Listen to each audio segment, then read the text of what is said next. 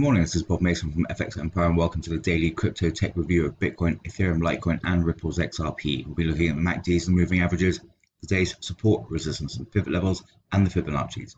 It is Saturday the 19th of June. Jumping straight into Bitcoin against US dollar, looking at the hourly candlesticks, mixed start to the day for Bitcoin. Going to see Bitcoin move through the pivot at 36,389 to take a run at the first major resistance level sitting at 37,640. Going to need to see plenty of support from the broader market for Bitcoin to break back through to 37,000 levels. So barring an extended rally on the day, expect that first major resistance level.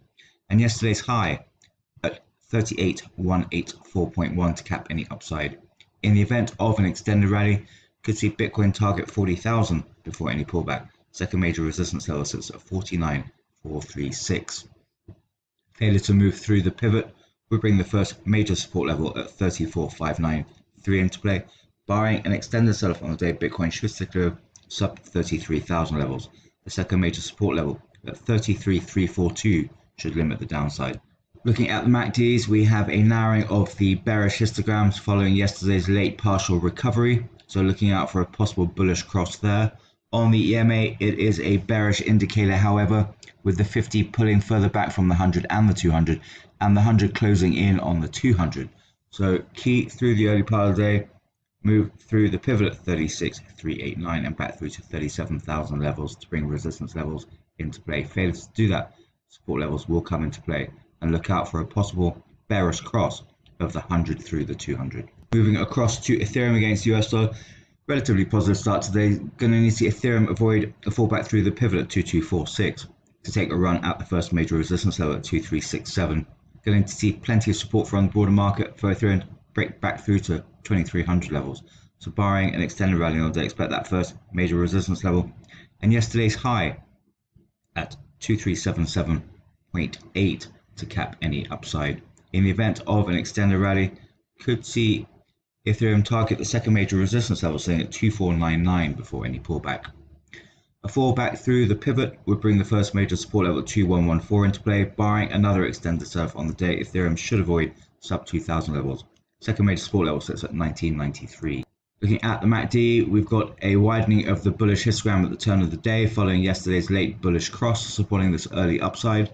On the EMA, we're getting a bearish signal, however, with the 50 pulling further back from the 100 and the 200, suggesting further downside ahead. So key would be to avoid a fallback through the pivot at 2246 and move back through to 2300 levels to bring resistance levels into play. Failure to do that, and support levels will be in play. Across to Litecoin against US dollar, also relatively positive start. Going to need to see Litecoin move through the pivot at 158 to take a run at the first major resistance level at 166. Going to need to see support from the broader market for Litecoin to break back through to 160s. So barring an extended rally on the day, expect that first major resistance level. And yesterday's high at 167.39 to cap any upside. In the event of an extended rally, should see Litecoin target the 62% fib at 174 and the second major resistance level at 175. Failure to move through the pivot will bring the first major support level at 149 into play. Barring another extended sell-off on the day, Litecoin should stay clear of sub 140s. Second major support level at 142 should limit the downside. Looking at MACDs, we've got a marked narrowing of the bearish histograms at the turn of the day.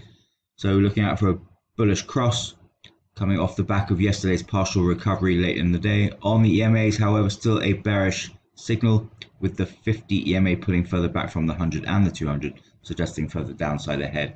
So key would be to move through the pivot at 158 and back through to 160s to bring resistance levels into play. Failure to do that, and support levels will come into play. Finally, looking at Ripple's XRP against US dollar, relatively positive start. Going to need to see Ripple's XRP move through the pivot at 8034 to take a run at the first major resistance level, sitting at 8367.